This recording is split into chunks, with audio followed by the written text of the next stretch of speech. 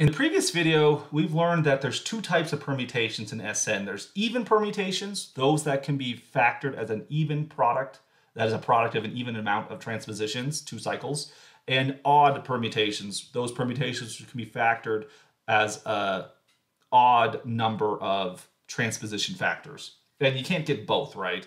We use an argument using the determinant. So we're going to take the set of A sub n, and we're going to call this the set of even permutations in Sn. The reason why we call it A sub n is that this is known as the alternating group on n letters.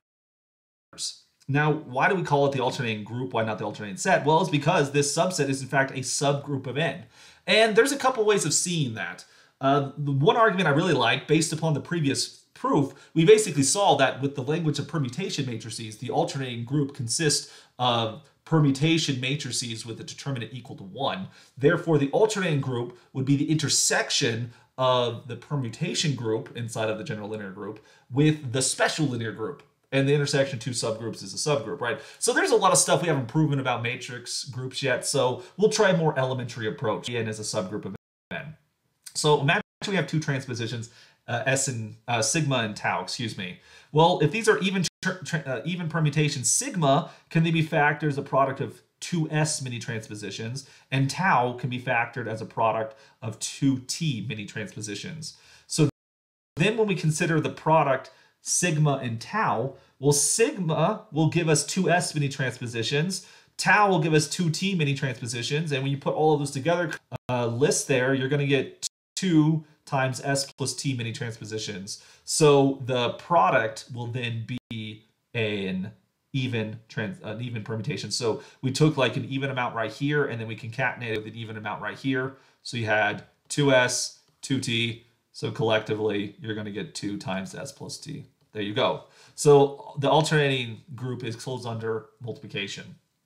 We've also talked about previously that the identity is an even permutation, right? We can multiply it as the product of 2 transpositions. Personally, I like to think of it as the product. If you don't like that argument, we can also say 2. That works great. So what about inverses, right? Well, if you have sigma, if sigma has a factorization as sigma 1, sigma 2 up to sigma 2s, then the inverse of this permutation by the Shusok principle will be the product of all of these same transpositions in reverse order, and you take all of their inverses. This is the Shusok principle. But transpositions are their own inverses, they're order 2. And so you see that sigma inverse will likewise be a product of 2s many transpositions. And therefore, because again, transpositions are equal to their own inverses. So this then shows that the alternating group is closed under multiplication, identity, and inverses of Sn. How big is the alternating group? So recall that we proved previously that Sn, we just proved this as a set argument, right? Just a combinatorial argument. Even before we had it there, we proved that the size of Sn is going to be n factorial. You get n factorial many permutations. We will see that with the exception of n equals 1, when n is greater than or equal to 2, because when you just take S1, this is just the trivial group itself, which is actually equal to the alternating group, so there's no distinction there. So throughout this argument, n will be greater or equal to 2 here. We're going to show that half of the symmetric group is even, thus the alternating group has its order n factorial divided by 2. This is going to be a nice combinatorial argument, because what we're going to do is we're going to do the following. So we're going to introduce another set, B sub n, which is going to be the set of all odd permutations. Now notice B sub n is not going to be a subgroup of Sn because it doesn't contain the identity, which is an even permutation. All right, the odd permutations B sub n, what we're going to do is we're going to find a function between A sub n, B sub n, and what this is going to be is the map that sigma will be mapped to sigma times the 2 cycle 1, 2. And so what this is called in group theory, this map right here is called the translation map. Translation by 1, 2. Or sometimes they call this the right multiplication map. So we just multiply on the right by this element 1, 2 right here. That's all that we're doing here. And so there's going to be some consequences of that. First of all, right multiplication is, and we're here, so notice as you're going from as you're going from AN to BN, sigma, the element of the domain, is going to be an even permutation. Notice that this does work out, though, because if sigma is an even permutation, it has a factorization with an even number of permutations. Adding transpositions, excuse me, adding one more 2 cycle will then increase the number of transpositions in the factorization by 1. You go from even to odd. So this is going to be an odd permutation. So this is a well-defined map. This map is going to be 1-to-1. All right. How do we see that? Well, suppose there were two permutations, tau and sigma. They're even permutations, which have the same image.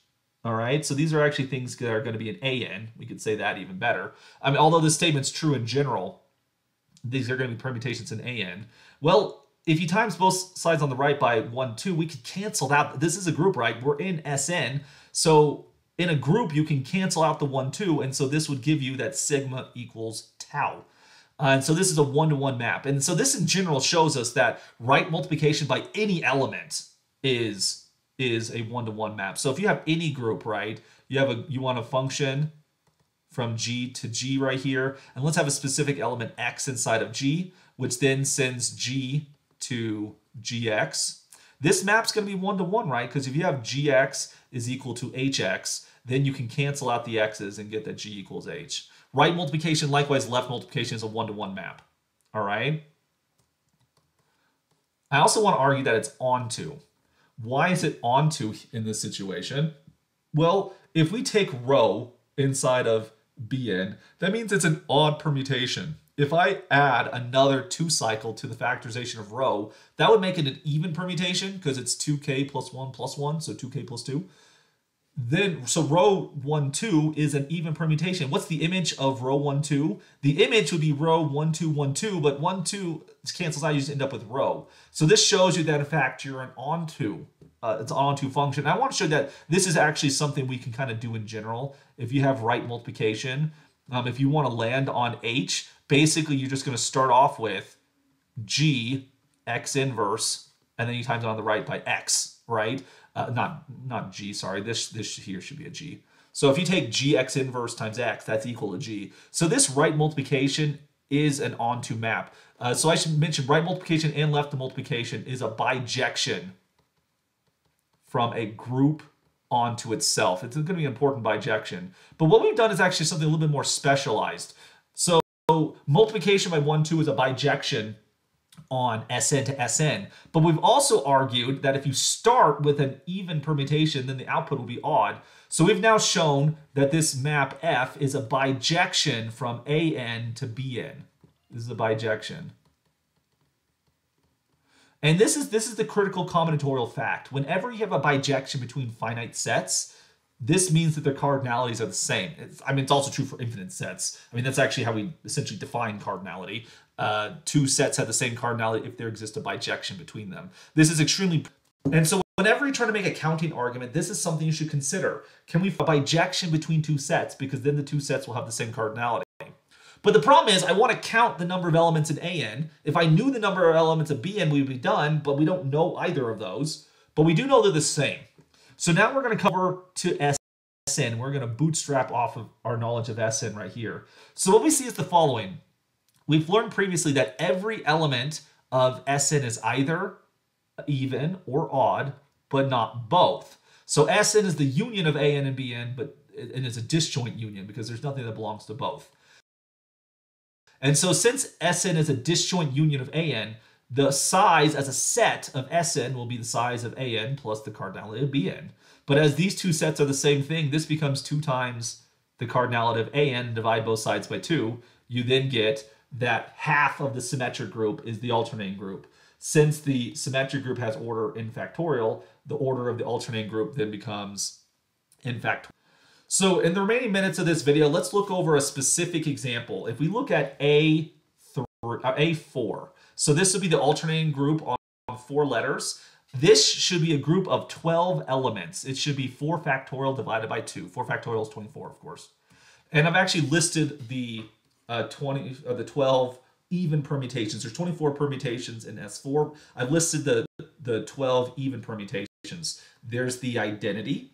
there's going to be 3 cycles. 3 cycles are in fact are even because the 3 cycle 1, 2, 3 can be factors 1, 2 times 2, 3. And this is true for all 3 cycles. So 3 cycles are going to be even. And there's also two cycles. That is those functions, those permutations which are written as a product of 2 disjoint transpositions. Now, if you want to count these things, there's only one identity. That's pretty clear. In terms of the 2 cycles, what here is going to happen is there's going to be 4 choose. Let's think about this. Basically, if you want to count the 2 cycles, you have to decide who's going to go with 1. Because you have a 2 cycle, you have a 1, you have a blank, and then you have these other guys right here. So you have to decide who goes with the blank. So there's some choice right here of X. But whoever goes with 1, then the other 2 elements, Y and Z, will have to be paired together, and the order doesn't matter because it's just a 2 cycle. So there's going to give you 3 options for the 2 cycles. So we see all 3 of them right here. There's 1, 2, and 3, 4. There's 1, 3, and 2, and 4. And then there's 1, 4, and 2, 3. Right? So there's 3 2 cycles right there. In terms of, let's see, in terms of, what do I want to say next? If you were to count transpositions, right? In S4,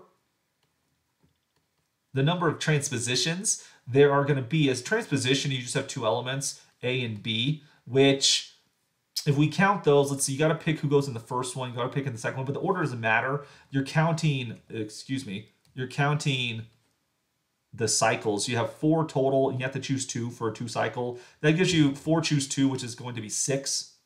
So there's 6 transpositions that are in S4. So if we kind of keep track of these things, so we have this one identity, we have these 3 2 cycles. Kind of keep all of the cycle structures. One identity. If you count 2 cycles, I better do odd ones in like red. 2 cycles, there's going to be 6 of those. If we do 2 cycles, there's 3 of them like we just counted. The next thing to count would be 3 cycles, which are even. According to the list right here, it looks like it should be 8. How do we get this 8 figure? Basically, you have the following for a 2 cycle. You have to decide who's not going to be in there. So you're going to get 4 options for the element who's going to be fixed. And then of the remaining of the remaining elements, pick the smallest one to go in the first spot. We get a 1. And then you have to decide who comes next. And so there's 2 options for who comes next, first and last. So you get 4 times 2. So there's going to be 8 3 cycles. Again, like we see here on the screen. Next, you can't, 3 1 cycle is just a 3 cycle. And since there's only 4, the only thing left will be 4 cycles, which 4 cycles are going to be odd permutations. And so, we could actually try and count what's left. But when it comes to the 4 cycles, basically, you could always put 1 first. And then who's the next one? Who's the next one? Who's the next one? You're going to get 3 factorial options right there, which is likewise 6. So we should get 6 options for our 4 cycles. And so if we put these together, you'll notice that 6 and 6 gives you 12, which is how many we expected for Bn, because it should be the same size as An. And then if you get 1 and 3, that's 4. With another 8, that's 12. So that counts all of them. That gives us all 24 right there. Just kind of see how these things broke up by their types. The A4, though, of course, will have the identity, the 2 cycles, and then the three cycles there.